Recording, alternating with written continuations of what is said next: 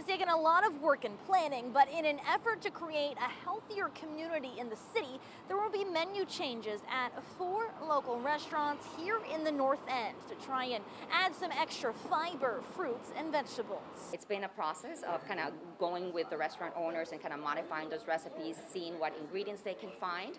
The restaurants Hot Pots, Sips Grill, Mr. Pizza, and Dunn's River are all working with Hartford City leaders and UConn Health to change or enhance some of their menu options.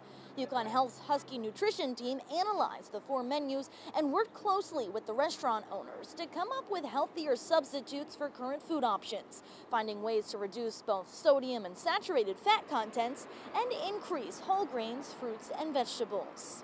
We are trying as a community to decrease the prevalence of chronic diseases and also the incidence of chronic diseases as well. So when people are out and about buying food, we want to at least offer a healthier alternative and let them know what they're getting. Here at Sips Grill, the focus is to shift away from sodium and unhealthy ingredients. The grill's most popular dish is their burger. Now, they're no longer adding salt, and the ingredients they're using are more heart healthy, such as low sodium cheeses. They're also adding a vegan menu. Today, city leaders and community leaders, along with UConn Health experts, taste tested some of the new healthy menu options, hoping to have the menus finalized soon.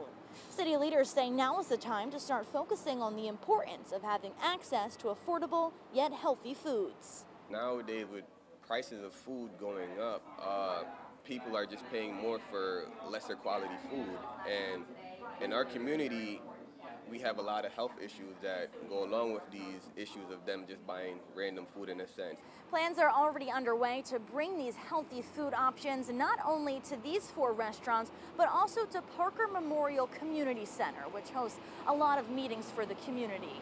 Plans are also in the works to expand the access to these healthier foods across the city. In Hartford, Lindsay Kane, Fox 61 News.